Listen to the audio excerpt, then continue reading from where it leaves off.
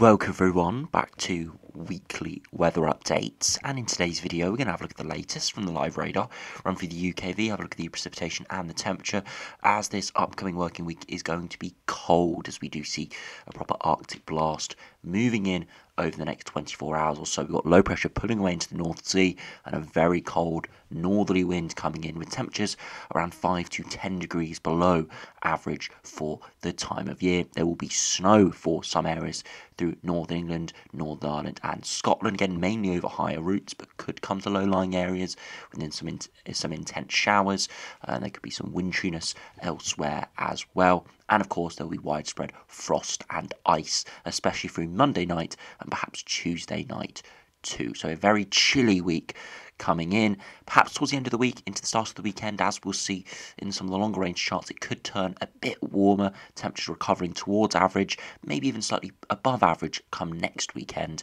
but we still have a lot of uncertainty whether it will be a settled warm up or remain unsettled with showers and perhaps even thunderstorms if we do start to waft up some warm humid air up from the south. So definitely looks like end of April, the last couple of days into the start of May will be a bit warmer, will be average to above average, but we can't say for certain whether it will be anything drier as we head into that bank holiday weekend next weekend. So do remember, if you enjoy my videos, make sure you like and subscribe, and remember to follow me on Twitter as well, the link's in description. So do start on the live radar. You can see it's quite an unsettled picture at the moment, lots of little areas of quite moderate to heavy rain appearing, and we've got this big area across the southeast into East Anglia, skirting the east coast, and this is a developing area of low pressure that is moving into the North Sea, and on its back edge starting to drag in that northerly flow. Again, the north wind is starting to arrive in Scotland, and we'll have a look at that in a minute. But you can see some really intense rain across parts of northern France. Luckily, we're only on the periphery of that, some moderate rain down into Essex and Kent, but most areas more towards the light side. Into the south of Wales and southwest England, more areas of showers with instability. That's moving into the Midlands and up towards northeast England. Again, some moderate to heavier pulses appearing within this rain. A few showers across Northern Ireland and Republic of Ireland, but again, nothing too crazy. And again, across Scotland, we're starting to see showers move in, and they are starting to turn wintry over the highest routes as we see that cold air moving in, dropping the freezing level, which could drop down to only 100 or 200 metres over the next couple of days, really quite low for the end of April. Again, a very cold air mass starting to move in, properly arriving through this evening, and for all areas into tomorrow. So if you put on the temperatures as of around 1 p.m, again you can see where we've got the rain, it is colder. Again, that's to do with the sun strength not giving any warmth at the surface. But across East Anglia, perhaps into parts of the Midlands, maybe central southern England, seeing some warmer spells here. Again, probably really only topping around average for the time of year, 14, 15 degrees, and across parts perhaps northern England as well, and a few areas in Scotland, Northern Ireland, the Republic of Ireland, getting those yellows in. Again, temperatures around the mid-teens, but wherever we see blues, the southeast, the southwest, through Wales, northern England, up towards Scotland as well. It is cold out there, temperatures struggling around that 10 or 11 degree mark under the rain and cloud, and through tomorrow, that's going to be the top temperature.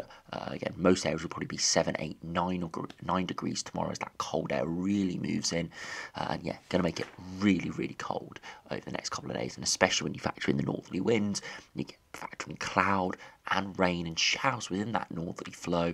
It is going to feel really bitterly cold in places. That feel like temperature in some areas could drop down to the low single digits in the daytime. So yeah, really, really cold for the time of year. If you do put on the UKV now and have a look at the precipitation and the temperature over the next 5 days, again you can see the rain spreading to the southeast at the moment, should be clearing through this afternoon, but just areas of more rain through the rest of today, just spiralling and giving quite horrible conditions at times.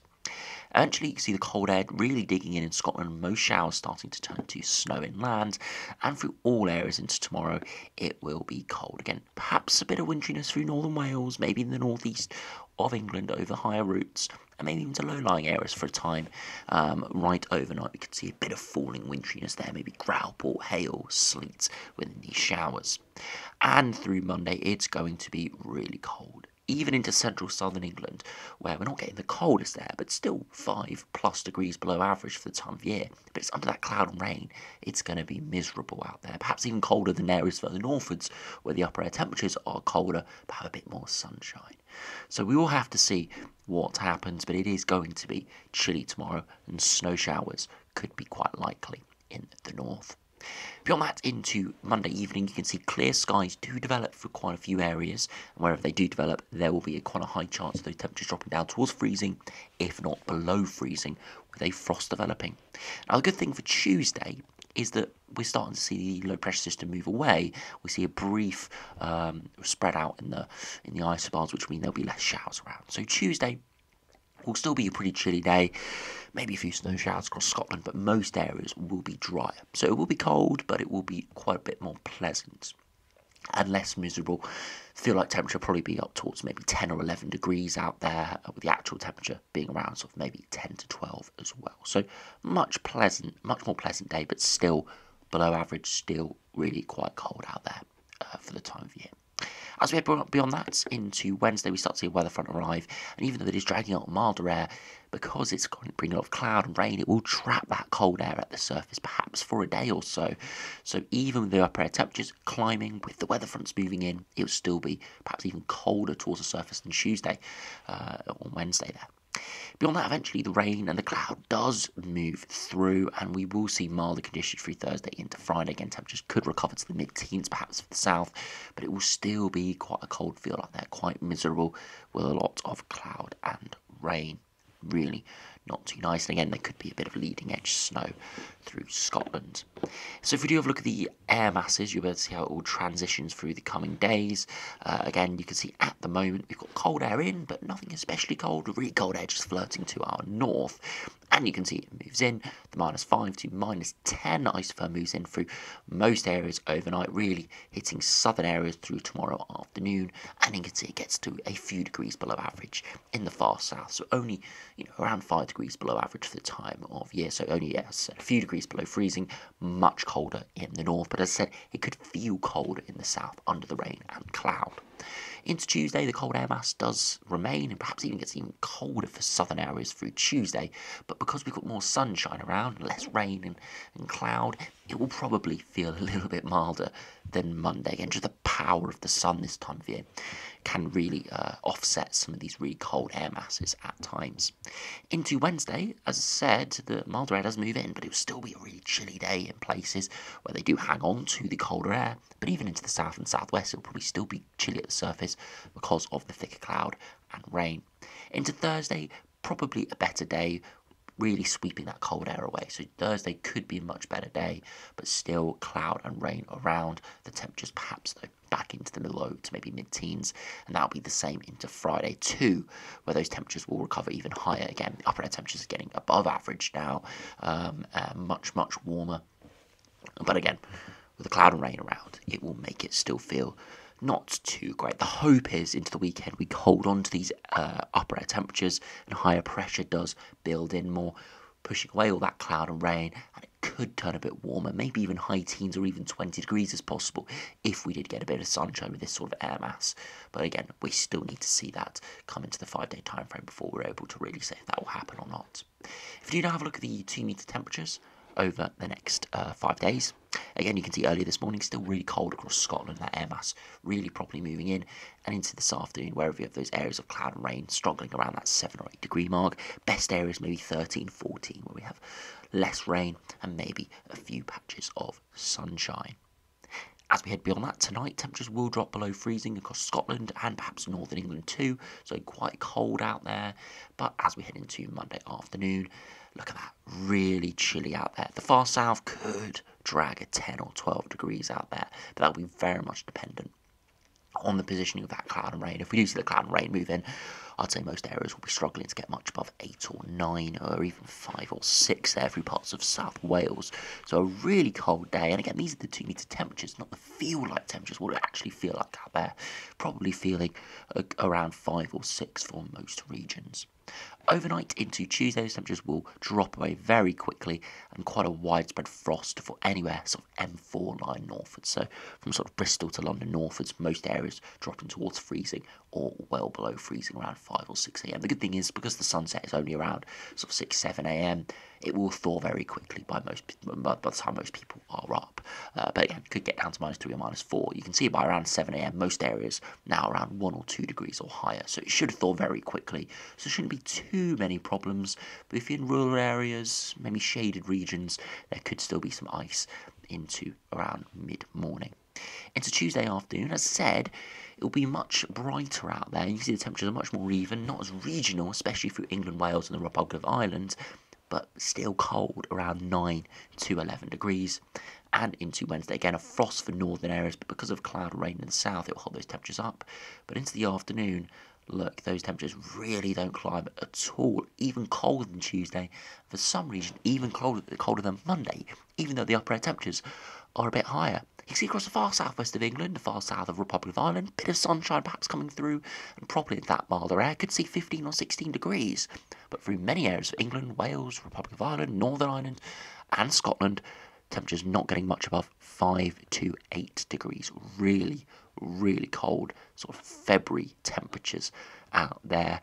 And again, it will feel even chillier than that. So Wednesday could be the worst day of the week in terms of temperatures out there, even though that's when the upper air temperatures are actually climbing.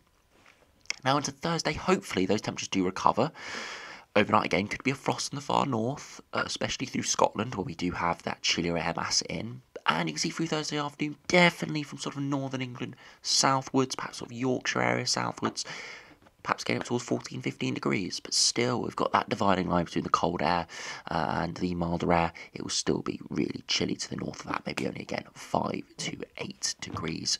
And finally, into the early hours of Friday, could be a frost in the far north of Scotland, but most areas now into the milder air. So it should be a good few degrees above average, a good few degrees above freezing at least. Some areas even staying around 10 or 11 degrees. So if you do now have a look at the longer range, see what is in store for beyond that into the bank holiday weekends. Again, you can see the low pressure system moving away to our east at the moment, opening the flood doors to northerly winds. Really, really cold prevailing in, and then again high pressure starts to build in for Thursday into Friday, but little low gets trapped underneath it. That's bringing that rain through next week. As I said, hopefully into the weekend we do see high pressure building in within a warmer air mass. Again, it's not a strong area of high pressure, so there could be cloud and could be a bit of rain trapped underneath it. For many areas it should be generally dry, and hopefully some sunshine should come through. So it could mean bank holiday weekend is decent. Into the Monday, again, still under a moderate area of high pressure. Again, nothing crazy, very temporary, will get shoved away very quickly, but it's there through Saturday, Sunday, Monday, and as I said, hopefully gives something a little bit brighter. But again, things could change. As we head into Tuesday, perhaps a low pressure system skirting through Scotland, and still seeing high pressure trying to build in, and it does try to properly build in there through the end of that week. But we see something very, very interesting there. That is a sort of thunderstorm pattern. We see low pressure seen to our south towards northern Spain, France, Bay of Biscay, and warm air coming around the southeast of this into early May. And this sort of pattern could give big thunderstorms. Low pressure engaging with pretty warm, humid air on the northern edge of this low pressure system could be some big thunderstorms, especially for northern France, but could import to the UK. Again, we'll have to see really the small details for that. Again, if we actually have a look at the Cape for that, you can see increased Cape through parts of Europe into the Mediterranean initially, but that could drag toward the UK at times. Again, we'll have to see that. You can see there actually through Monday the 8th of May, big Cape through northern France and the UK there. If we do zoom in, again you can see increased Cape developments there. That could be very interesting, could be big thunderstorms developing, as I said, with that on the northern edge of that low pressure system. But equally, look at the temperatures around 6 p.m, 20 or 21 degrees. It would be very warm, it would be quite humid, and could be quite a thundery pattern developing around that day 10 to day 14 range. And I must say, we are seeing something a little bit similar from the GEM and the ECMWF here around that day 10 period. So it could be a warmer but thundery pattern setting up as we head into early May. Now, if you look at the GM, see how that does compare. Again, low pressure moving away at the moment, very cold northerly wind moving in, high pressure building in perhaps towards the bank holiday weekend, definitely into parts of Saturday perhaps, but actually something developing here at day 7 is that thundery pattern perhaps, with low pressure to our southwest dragging up a bit of a southeasterly. Again, the air mass isn't quite as warm. It does perhaps get quite warmer there right towards the end of the run, but again, could be some thunderstorms within that. But you'd think you need some of this warmer, humid air to the southeast getting in with that before we say definitely chance of any thunderstorms there. But towards day 10, we do see high pressure building in and perhaps something a little bit dry, more settled there, but equally it builds further northwards. We could see a bit of a northerly flow there. So interesting towards the bank holiday weekend. We are still under higher pressure, but low pressure could skirt by to our south, giving perhaps some heavier rain in the south, and maybe if it's in the right orientation, could give some big thunderstorms too. Similar to the GFS run, but the GFS does it about 5 to 7 days later. So similar idea, but not on the same timescale at all, really. At day 10, high pressure builds back in. If we do look at the ECMWF now, again, low pressure moving into our east, northerly flow pushing in. High pressure tries to build in for the bank holiday weekend and actually successfully does it. Quite a strong area of high pressure compared to the other runs here. And at day 10, or day sort of 7, 8, 9, we do see a bit of a low developing across Europe. Again, so to see some warmer air within it. Could be some thundery activity, but not quite as active as the GM or the GFS does, and eventually a big strong high pressure system builds in, and it would actually be fairly nice, fairly dry, and fairly pleasant, to be honest with this.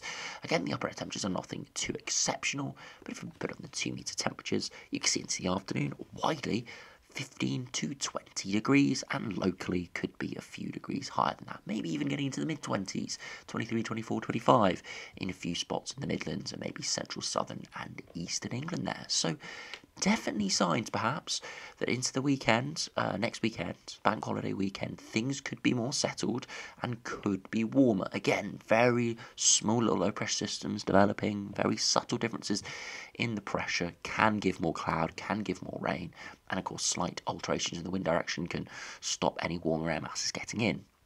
But from the latest 3 runs, they're all showing high pressure generally in control. GM definitely showing a bit more of a low pressure system moving in, but generally high pressure more in control and a general warmer pattern spreading in. So even if we did see a bit of rain and cloud, it will be a little bit warmer, or considerably warmer, maybe even 20 degrees as we can see here. Very, very interesting seeing that. And we'll have to just keep an update on this. Could be 7 or 8 degrees for the start of the week, or by Wednesday could be 7 or 8 degrees, and by Saturday could be 20 degrees in some regions. So a good maybe 10 plus degree temperature swing in the space of maybe 48 to 72 hours. If we do finish by just looking at the ensembles, they haven't really changed all too much in the last few days. Very consistent signal from them. Cold over the next 5 days, well below average, good 5 to 10 degrees below average in most regions, and then average to above average as we end April and start May. Again, you could see late next week, perhaps next Friday, Saturday, we could see some heavier rain there developing in the south, that low pressure system sliding through, but once again, we'll have to see what the short range models have for that, occurring around the 28th into the 29th, so around next Friday, Saturday time. But again, we'll have to see that in detail. In the longer range, still precipitation there, but nothing too crazy, so perhaps a drying signal, but again, we'll have to confirm that nearer the time. Again, you can see the sea level pressure is generally on the higher end in the longer range, into the higher pressure range, but once again, it is only maybe a few millibars above sort of mean sea level pressures of the average pressure. Where we'd say above that is high pressure, below that is low pressure. So it would be a weak high pressure signal, but still a high pressure signal nonetheless. And if we just look at the 2 meter temperatures, you can definitely see a warming trend in the longer term. Things will fluctuate, of course, it won't play out exactly like this, but definitely warmer as we head towards the end of this upcoming working week, as we head into early May. Again, it's inevitable as we head later in the year, but it's good to see this actually come to fruition now as we keep getting delayed any sustained warmer or generally milder conditions with these colder spells that repeatedly happened over the last few weeks and the last 2 months in general. And all I can say is that sudden stratospheric warming combined with the actual end of the polar vortex, which is occurring at the moment and has been occurring over the last couple of weeks as the polar vortex does disintegrate, all of that downplaying and downwelling through the atmosphere, allowing these blocking patterns to develop and keep giving us recurrences of cooler or colder weather. And if finally we just look at the ECMWF, again, a very similar trend, very cold over the next 5 days, then average to above average for the foreseeable future. No huge precipitation signal, but no real major drying trend either. Sort of very uncertain exactly how it does play out. But one thing the majority of thunderstorm warmers do have is that the air mass will be average to above average. So it does mean if we do see rain, at least it won't be as cold as it has been recently. And if we do see sunshine, it will mean that sunshine will come and perhaps give temperatures in excess of the mid to high teens, even 20 degrees perhaps, as we head into early May. So anyway, thanks for watching. Make sure you wrap up warm over the next few days and keep an eye on that forecast. It is going to be very cold out there at times. You don't want to get caught out in this miserable cold weather underclothed and without an umbrella and hat and gloves, things like that. So make sure you do be prepared. But hopefully, as we head towards the weekend, you'll be able to get the shorts and t-shirt out, perhaps for the bank holiday weekend. But we'll have to confirm that in this next upcoming week. So as I said, thanks for watching, hope you enjoyed, subscribe if you're new, and I'll see you again for another video soon.